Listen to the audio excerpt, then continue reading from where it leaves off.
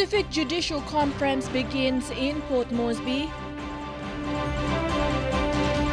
Simbu hydropower project given green light.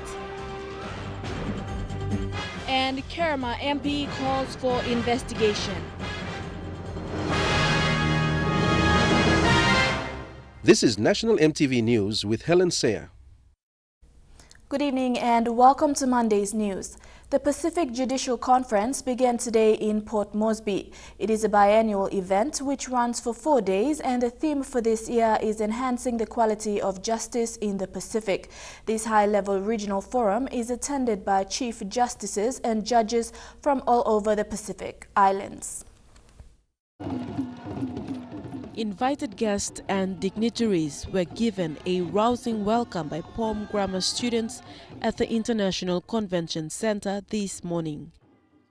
Prime Minister Peter O'Neill, who gave the opening remarks, spoke about the demanding role of the judiciary in Papua New Guinea and the survival of democracy through the rule of law. The PM encouraged for Pacific Islands to have a competent judicial system in ensuring regional stability.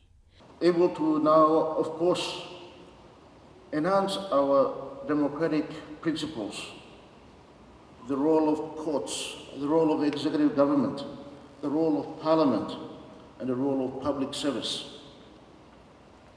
That is the minimum basic principles of survival of democracy in any country. The conference is hosted by Chief Justice Sir Salamo Injia.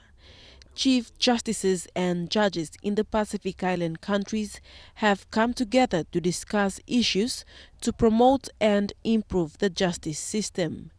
These include strengthening judicial leadership, access to justice, building the competence and professionalization of courts, and improving court service delivery. Today, Sir Salamo presented a paper on the quality of justice in the Pacific. He would like to see a new judicial case management system to produce courts effectively. He said the current one proved to be ineffective because the court registrar takes control of cases and he assigns cases to judges. A new system called case docketing is a hands-on approach which allows judges to take control of cases. The judge takes control of the case from when the case is filed to its disposition. And the judge must account for that case. If there's a delay, that judge will answer for it. The Chief Justice will ensure that happens. It requires a whole new case management system. The participating countries are PNG, Australia, New Zealand, Solomon Islands, USA, and other smaller Pacific Island countries. Some big topics that will be discussed are the use of modern technology to enhance quality, public dissemination of court information and judgments through the media, and separation of powers and judicial independence. Fasinata Yama, National EMTV News. Meanwhile, opposition leader Don Pollier has welcomed the chief justices and judges who are in the country to attend the Pacific Island Conference. He encouraged the PNG judiciary to learn from both Australia and New Zealand, including smaller island states, on how to deal with issues such as the backlog of cases and maintaining the independence of the judiciary. He said PNG's justice system must be protected at all times, as it is the only avenue for citizens to seek justice. The Gambog hydropower project has been given the green light by the Conservation Environment Protection Agency. Member for Kundiawa Gambog and Minister for Tourism was at the SEPA office today to receive the environment permit today. The project is a public-private partnership that aims to not only generate electricity but also economic benefits for the people in the area. SEPA Managing Director Gunther Joku said their assessment focused on whether or not landowners were supportive of the project and if there will be any impact on the environment. Some of the things we look at also are environmental flows, make sure that if there is any diversion of water, and in this case there will be some diversion of water, there is enough water left in the streams to sustain environmental habitats and so forth in the river system. Obviously, and from our experience in dealing with hydropower project, water is used to generate electricity or run the turbines, and it's put back into the water river channel itself again, further downstream. So we make sure that the water intake and the water that is put back into the system continues to behave in a way that does not affect the environment.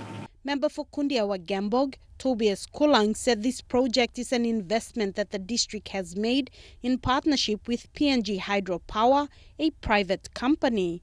He said the only thing left to be done before construction begins is to sign a power purchase agreement with PNG Power. So once that is guaranteed, granted, we're looking at a construction period of 20 months to bring on board 6 to 12 megawatts of power onto PNG Power grid. Minister Kulang said it will cost 72 million kina to build the initial phase of the hydro plant, which will generate 6 to 12 megawatts of electricity. He said impacted landowners will benefit from both equity shares and royalty payments. The district is going to hold shares also in the company. Okay, the district has spent DSIP money to, like you saw Richard Murrow asking, where have all the economic component of the DSIP has gone. Kundiawa district has spent its 1 million every year in this particular project. Sarah Aupong, National EMTV News. Rival factions representing landowners of Oktedi Mine in Western Province have been called on to put aside their differences and work together for the benefit of the people. Today, landowners representing mine villages and CMCA communities made this call for unity following comments from rival landowner factions calling on the national government not to recognize them. In the August Parliament sitting, Prime Minister Peter O'Neill announced that government had resolved to transfer 33% shareholding in Oktedi Mining Limited to landowners of Western Province. This decision was on the back of continuous negotiations between the landowners and government regarding benefits from Oktedi Mine. The landowner group that had been at the forefront of these negotiations had been Mount Fubilan Resource Association together with CMCA communities. Leaders from these two organizations spoke to MTV over what they claimed was the hijacking of this process by another faction led by Oktedi Mine Impacted Area Association Chairman Nick Boone. Mr. Boone had been critical of the national government's recognition of MFRA and CMCA in transferring these shares. We had the federal approach to government, we had mine landowners and the CMCA leaders, and we had the core leaders that negotiated this. We don't know where they're coming from, but they should respect. In anything that we want to pursue, it has to come to a recognized leadership. And it all goes back to the mandate. These landowners support the government's decision to transfer shares in Oktedi back to the people of Western Province and have taken steps to prepare for when this share transfer is complete. The mine villages have spoken of how they want that 9% to be managed. So we are in the process of getting the business in order. And therefore, they must respect the decisions of the mine villages and wait until we discuss well of the outcome that will benefit the beneficiaries or the shareholders of the mine villages. These landowners are now calling on the government to proceed with the share transfers. But more importantly, for all landowner factions to work together for the common good of the people of Western Province. He recognized this group from the beginning, which we have a copy of the recognition. And he stood, remain with this group, because this group is the genuine group. I also take this time to tell other functions, the more we argue ourselves, we will not get anywhere. Let's just join hands, work together for the betterment of the people. Merabatulo, National EMTV News. Kerema MP Richard Mendani has called for an inquiry into funds allocated for projects in the Gulf province. Mendani backed recent statements by Prime Minister Peter O'Neill on the lack of development in Gulf. The member called on the Prime Minister and Deputy Prime Minister Sir Leo Dion to conduct an investigation into the books of the Gulf provincial government.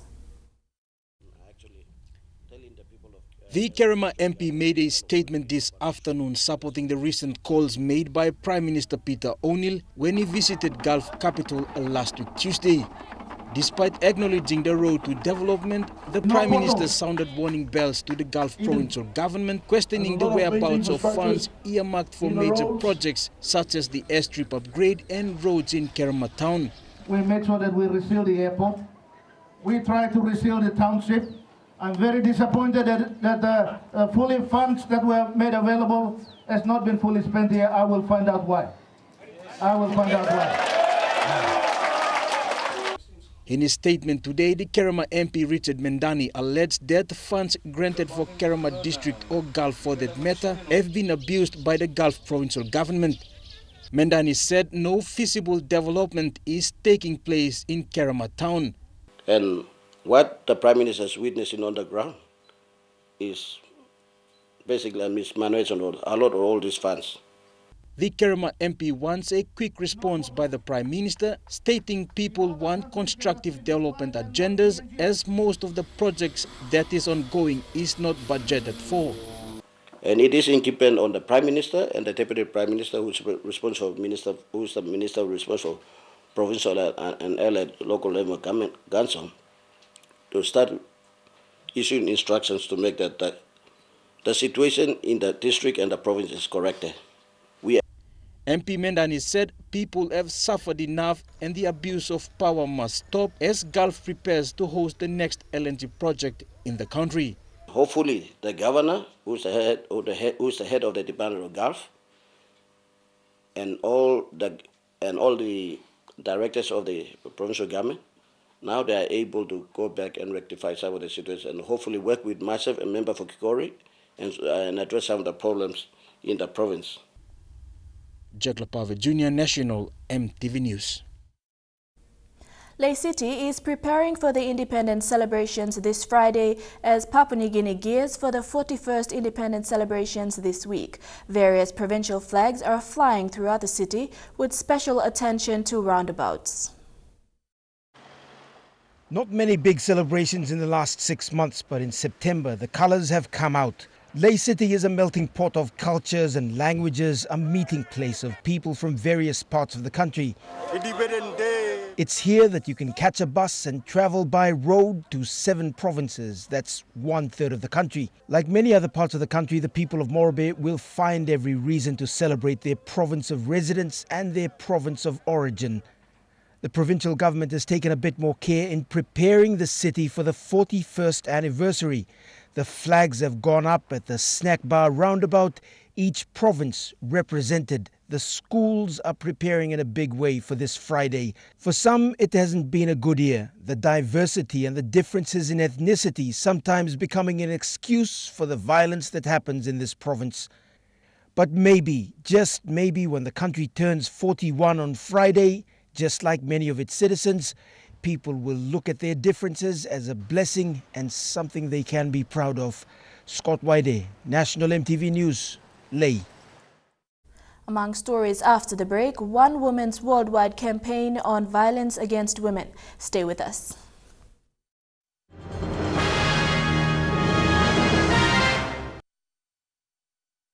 Welcome back. An Australian gender-based violence campaigner and survivor is embarking on a fundraising campaign called the Project BRA, which stands for Beach Run for Awareness. Claire McFarlane will run 16 kilometers on beaches in 184 countries around the world to raise money for charities involved in dealing with rape victims. She flew into PNG last Thursday and started her 16-kilometer beach run over the weekend. Claire McFarlane was only 21 when she was brutally raped in Paris. Her battle for justice took her 16 years. The ordeal could have driven the South African-born McFarlane to the depths of despair. But instead, she turned to running paths along sandy beaches around the world to raise awareness for rape survivors. I've actually already started. I started on the 18th of July this year. The date has a specific importance. I'm a survivor. I'm a survivor of rape. I was very violently raped and almost murdered in Paris in 1999. And the 18th of July was the anniversary of my attack. So that's when I started in South Africa. In Port Moresby, the 37-year-old started a 16-kilometer run on Saturday at dawn at the Harborside West Stanley Esplanade with a good number of other supporters, including U.S. Ambassador to PNG Catherine Herbert-Gray. We join you here today, Claire, to lend our voices to support the survivors of rape and remove the taboo about speaking about it. We join you today to help raise funds for healing programs, starting right here in Papua New Guinea. McFarlane's aim is to raise awareness and funds to help survivors of rape with the healing process in every single country she ran, and to empower survivors of rape by openly sharing her own story. I can sense here in PNG that there's a deep desire for change and that people want to start healing and being able to speak out and break their silence. So I encourage survivors of sexual violence to do that and just to look after themselves. McFarlane is the first person and woman in the world to attempt this global run, representing 80% of the world's countries and over 3,000 kilometers of beach.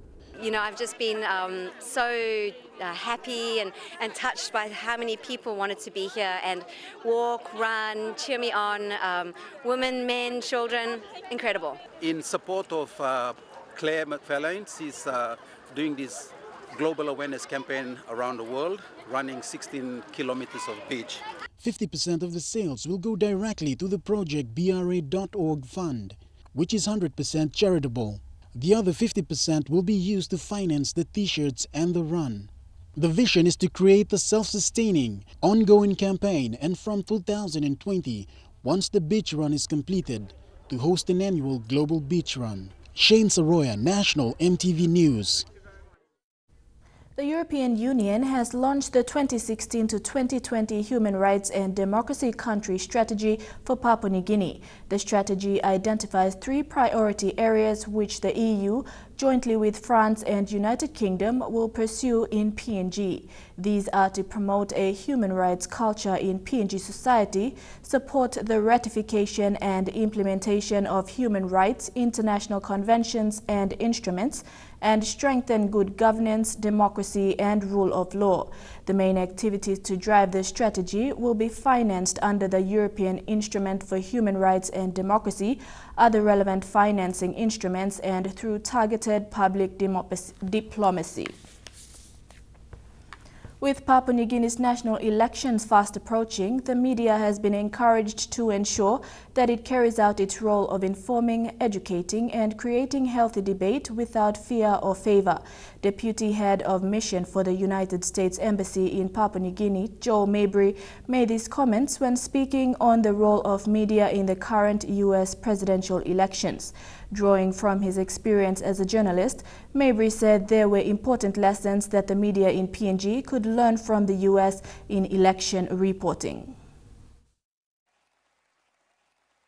The United States is in the middle of its presidential elections, and the media attention surrounding this election has intrigued people from all over the world. In fact, much of the hype surrounding this election has been spurred on by the amount of media coverage by U.S. media. Speaking at a discussion on the role of media in U.S. elections, United States Deputy Head of Mission to Papua New Guinea, Joel Mabry, spoke of some of the roles of media in its elections. The media in the United States has lessons it's learning itself from past election campaigns and election results and so forth. In other words, it's not a perfect machine. I think we have a strong media in many ways, media that is independent, or at least tries to be independent, but we also have media that belongs to interest groups, that is maybe trying to set the agenda, and that is a traditional role of the media as well. Lessons from the U.S. can also be passed on to local media here in Papua New Guinea. And according to Mabry, the U.S. Embassy is looking to facilitate this transfer of knowledge. This will begin with the U.S. presidential debate later this month. And around those events, the debates, we will try to organize events to give our Papua New Guinea friends an opportunity to watch with us and debate with us some of the issues, the candidates, and try to understand who is making the better case to be future President of the United States. In less than a year, Papua New Guinea will also be conducting its own elections. And just like in the US, the role of media will be crucial, with the media to play the role of informing, educating and creating debate on issues of national importance. Papua New Guinea has its elections in mid-2017. We know that our friends in Papua New Guinea are also beginning to focus a lot on campaigns, on who they're going to support and so on. So this is a very timely set of discussions. Today's discussion was focused on the coverage of elections by the media. And I, as a former journalist, I felt that was a particularly important topic to address with the audience. The role of media is always evolving. Where it was once the only source, information on elections is now also available from other mediums, among them social media. This is something that traditional media will have to deal with, as there is a trend that looks towards other mediums for information. Whether you're in the United States or in Papua New Guinea, it is important to remember that the media does play a role. Is it the only source of information? No. There are other sources that people can find, political parties, the candidates' offices themselves, blogs, and so on. But I would say that the United States has some very strong media institutions and traditions. Merabatulo, National EMTV News. Officials from the University of Natural Resources and Environment today welcomed the new Vice-Chancellor Professor John Warren and his wife Dr. Catherine. The pair was welcomed by the Chief of Staff of the Office of the Prime Minister George Bopi and representatives from the university. Professor Warren joins UNRE from Aberystwyth University in the United Kingdom. Professor John Warren arrived in the country this morning to a small welcome ceremony at the Jackson's International Airport, led by the Chief of Staff of the Prime Minister's Office, George Bopi. Professor Warren's appointment as Vice-Chancellor of the PNG UNRE was endorsed by the National Executive Council on April 4, 2016. This was done through the Higher Education Provisions Act of 2014. His contract is for 3 years. Sincerely thank Professor Warren and his good wife, Dr. Catherine, for leaving the comforts of their home back in the United Kingdom and to be able to come. Professor Warren has a Bachelor of Science with honours in plant biology, a doctorate in biology, and a postgraduate certificate in teaching in higher education. He said because the world is faced with the uncertainties of climate change, it was an exciting time to be working with agriculture and food production. The way to address that, I believe, is built on diversity. And one thing that Papua New Guinea is rightly proud of is its diversity. Diversity is more productive and it's more sustainable, it's more robust. I want to come in and learn from your diversity, learn what works, and learn what's more successful and what's less successful. The appointment of the new Vice-Chancellor is a way forward for the university, whose image has been marred by recent student unrests and allegations against the former Vice-Chancellor. With that, thank you, Professor John Warren, and Dr. Catherine Warren for joining us. Tomorrow, Professor Warren is expected to meet with the Prime Minister as well as pay a courtesy call to the British High Commission. He is also scheduled to visit the University of Papua New Guinea as well as the Pacific Adventist University. An official handover-takeover ceremony will take place at the university on the 19th of this month. Deli Waigeno, National EMTV News. Golala district in Central Province is on a mission to revitalize agriculture activities in its communities. Recently, the district launched an agriculture project site to farm bulb onions and English potatoes. Golala MP William Sam says despite freight being a challenge, the district will get help from state agencies to overcome this obstacle and help farmers sell their produce.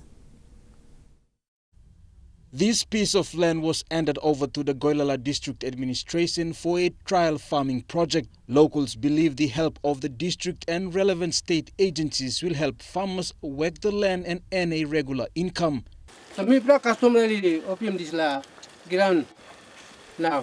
So itu pula kan kampas nak simnaf nak katim. Farming is not new to the Golala people. However, a rapid decline in support over the past 25 years saw no proper roads built to help farmers bring their produce to the market. Agriculture expert Michael Atuwai will be giving technical help to farmers with the support from the Fresh Produce Development Agency. He says apart from bulb onion and English potato, anything can be farmed as Golala has rich fertile soil. However, the challenge lies with the transportation of the garden produce to markets to sell. The biggest killer for us here is transportation, and transport is the biggest cost in any agricultural production activity. So we are looking at ways in which we could sustain that or assist in making it workable within Golala district. Golala MP William Samp, who is behind the drive to support farmers and implement this project, says the whole idea is to seek outside knowledge and create a systematic income for local farmers. Fresh Produce have advised us to not to venture into perishable crops first, but to do English potato and bulb onion so that they will, when there's transport problems, they can last. MP Samp says buyers will operate in Golala to address the freight challenges that has lingered over the past 25 years. Open for agricultural demonstration activities here. Hip hip. Hooray! Jet Lapave Jr. National MTV News. And now looking at our finance news, the Kina closed unchanged at $0.3155 in the interbank market. At Bank South Pacific, your Kina was buying $0.3080 $0.4058 Australian dollars, $0.2711 euro, and 31.18 Japanese yen. Looking at commodity prices at New York close, gold, coffee, and cocoa closed lower, while copra closed the day unchanged. Palm oil, crude oil, and copper all closed the day lower. And on the stock market, the Dow Jones closed at 394.46 points lower. The ASX is trading at 117.08 points lower, and the All Ordinaries is trading at 119.55 points lower. You're with National MTV News. More stories after the break.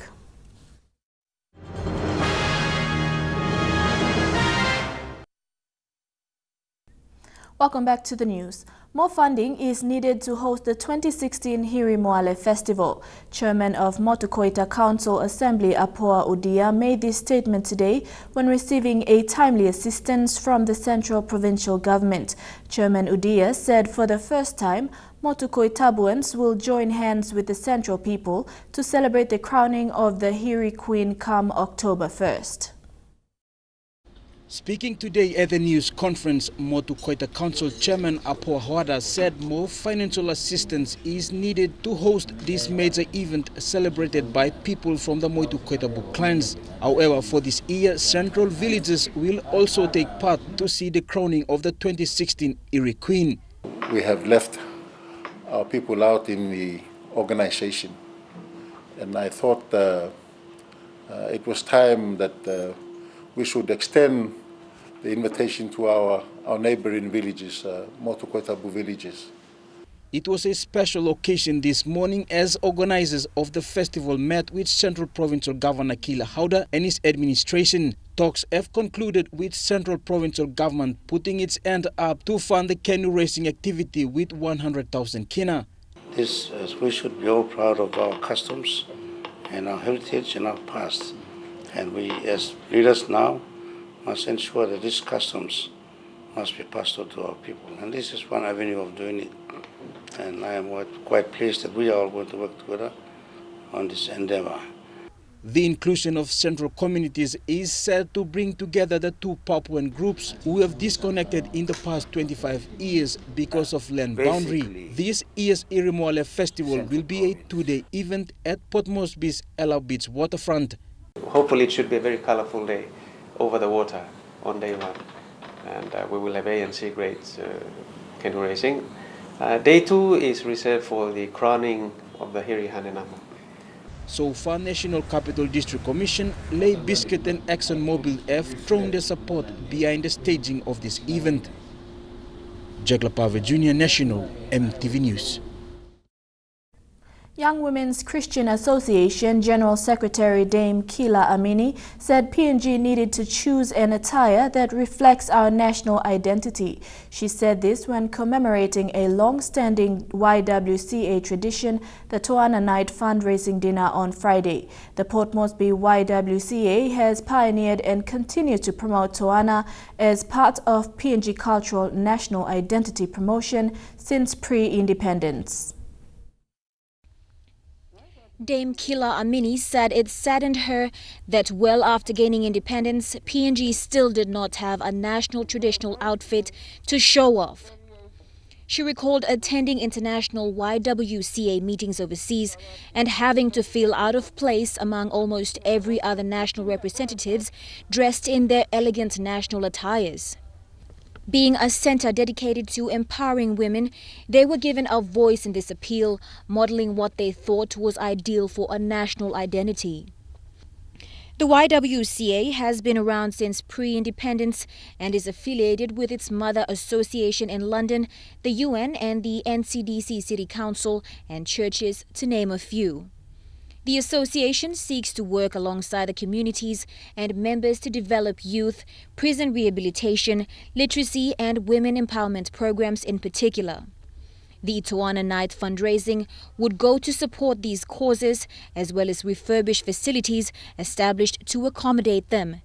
Lorraine Gabina, National MTV News. Over 20 participants from Eastern Highlands Province are undergoing the Demographic and Health Survey provincial training. The two-week training started today at the Red River Lodge in Goroka. This workshop is part of the nationwide training that is currently being held in 22 provinces to train field personnel who will be going to selected sites to conduct the DHS in their provinces. This is in preparations for the Demographic Health Survey that is conducted by the Population and Social Statistics Division of the National Statistics Office. Meanwhile, the Demographic Health Survey in Ley saw more than 40 health officers being trained on how to analyze and disseminate data. The main objective is to improve the quality of information collected in order to make better decisions. Julie Badui Owa reports from Ley. These health workers will represent Moresby Province in a demographic and health survey. One of the objectives of the survey is to provide to the Departments of Health and Planning updated population and health data. Out of the 21 provinces, Moresby has the biggest proportion of teams. Moresby, we have 42 participants. We have 6 teams, and I think that's the biggest. The demographic health survey will include all citizen households in PNG, both in the rural and urban areas. When coordinating the survey, the interviewers and supervisors will ask 3 sets of questions. These will include questions on household and separate questions to male and female individuals. We'll be looking at family planning, contraception, and pregnancy and postnatal care, nutrition, domestic violence, and reproduction. The Demographic Health Survey is conducted every 10 years in between censuses. 2006 DHS is the second of such survey conducted in PNG after the first was conducted in 1996. The officers attending the training are given 20 days to comprehend contents of questionnaires before they carry out the actual survey in the field. Julie Badui Owa, National MTV News, Ley. The police department has allocated funds to a contractor engaged in building houses at Simbu Police Barracks to complete the unfinished houses. ACP for Northern Region Peter Guinness said work on the houses was to have begun, but on inspection from our lay team, no work has started yet. Martha Lewis with this report. Guinness is yet to find out why the contractor is yet to begin work. The ACP for Northern Region at this time does not know who the contractor is, as well as the amount of money allocated to the firm. Instead, work on the refurbishment of 3 houses for commissioned officers have already begun. The Bumbu Police Barracks housing program began in 2012 at the cost of 2.5 million kina. The program was initiated to ease the RPNGC housing problem. In April, Police Commissioner Gary Baki told EMTV that the construction was left incomplete as funding was held in a trust account. The department had to transfer the funds to a new account under the modernization funding. Last week, the Police Commissioner Gary Baki said the funds have been allocated. However, we are now in September and the contractors have yet to begin work. We have allocated funds for the contractor to complete the buildings now. Mata Luis, National EMTV News, Lay. Chukai Sports is next. Our Prime Minister's 13th team named to take on Australia. We'll be back with the details.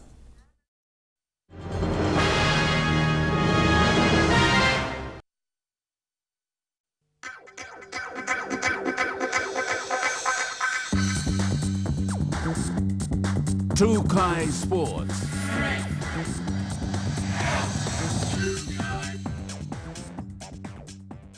Welcome to Chukai Sports. The PNG Prime Minister's 13th team was named today at the National Football Stadium. The team consists of a good mixture of players from the SP PNG Hunters, the Intercity Cup and overseas-based players. The theme for this year is Stop Violence. 2 players from the recently ended National Confederate Championships have been included in the team. Yoks Bagave from the Southern Confederation Senior Men's Team and Muku Peter Kulu from the Southern Confederation Under-20 team. Blanda Bavu, Ase Boas, Butler Morris, Justin Olam, Brandy Peter, Wartofo Pora Jr. and Esau Siune have been picked from the Hunters. Ray Thompson, Willie Minoga and Reese Martin have been chosen from the Townsville Blackhawks, while David Mead and Nene McDonald are set to join the team from the Gold Coast Titans.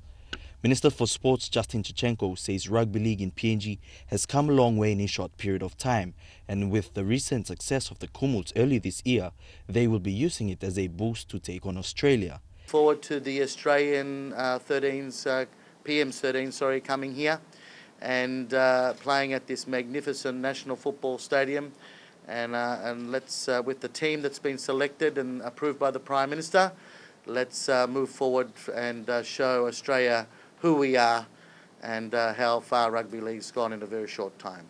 They will also be using this to select a team for the 2017 Rugby League World Cup. So it's a team that builds towards 2017 World Cup. That's why we have the mix here. From this, I'm told by Coach Michael that end of the year program will extend towards including another 40 boys that will go into camps, 3 camps over the next 2 months as we build towards identifying our players for the Hunters and Kumuls into the World Cup. National Gaming Control Board has secured the naming rights of the team.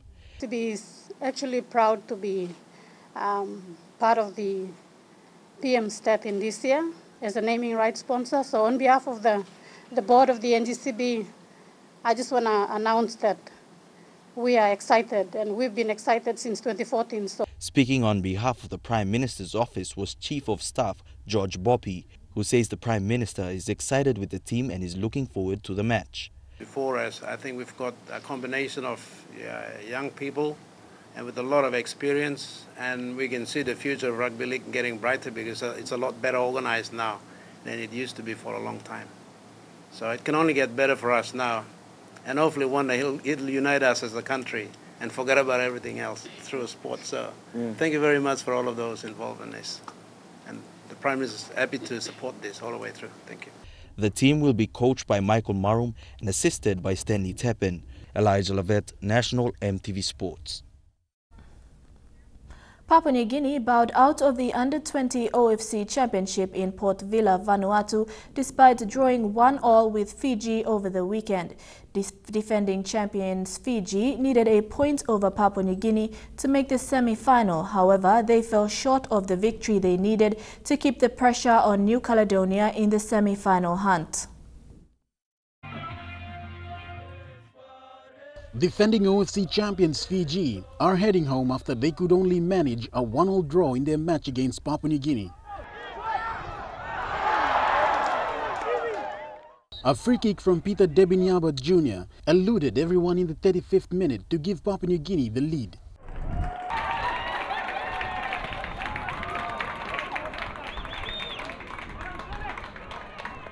But Fiji's best player on the day, Franz Vatarongo, pulled his side level with 20 minutes to play. In a game with plenty of scoring chances, Fiji coach Yodzendra Dutt was again left lamenting the ones his side spawned. They missed the chances over excitement or anxious. For Papua New Guinea, who let another winning position slip from their grasp, the point was at least something to show from a frustrating campaign in Port Vila. Thank you, Fiji and Papua New Guinea, for good football display this afternoon. We play for our country. Even we didn't make it, but we have to give our very best for our country. At least we go with a win, or at least a draw. That's why we inspire the boys by telling them that we have to play for the country first. In the Group B matches in Santo, New Zealand and Solomon Islands drew 0-0 to confirm themselves as first and second in the group respectively. That result eliminated Tahiti, who beat Cook Islands 3-1 in their final match. This means Vanuatu is in the semi-final against Solomon Islands in Port Vila on Tuesday, with the winner claiming a place in next year's FIFA Under-20 World Cup in Korea. New Caledonia also qualified for the semi-finals.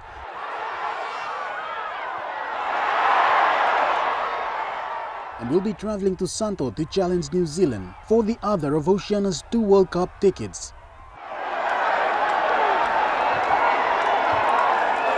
Shane Saroya, National EMTV Sports.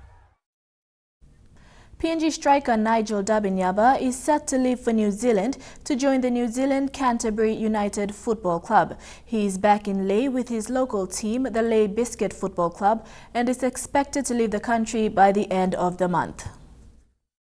The 23-year-old arrived back in the country last Thursday after the completion of the National Premier League, satisfied he contributed to the club's 3 straight wins before the end of the competition, despite finishing in 8th place.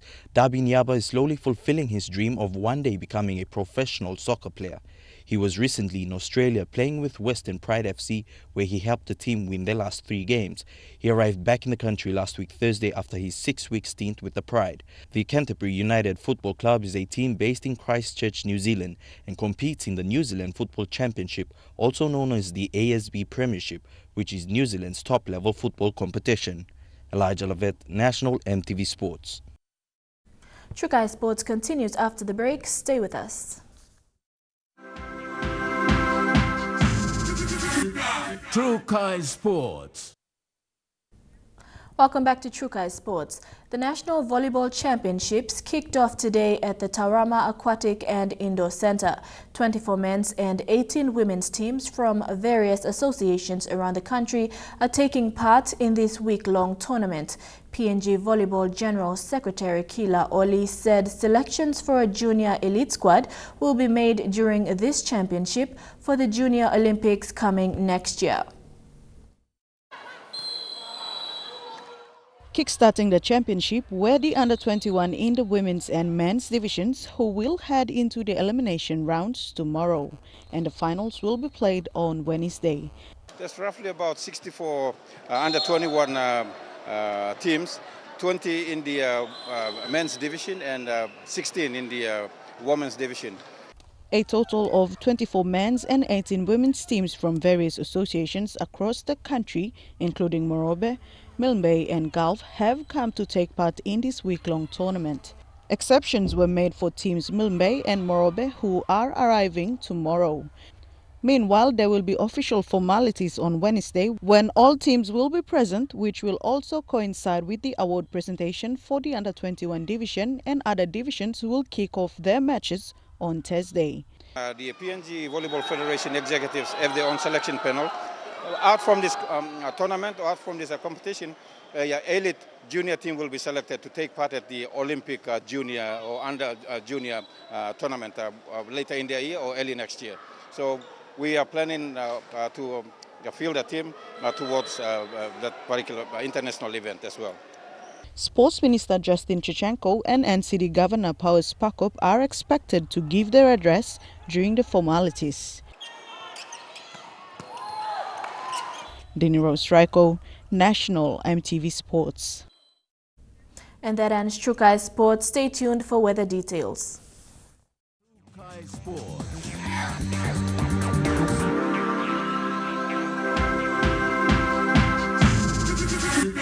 True Kai Sports. The weather details are proudly brought to you by Dulux Weather Shield, with doing with Dulux.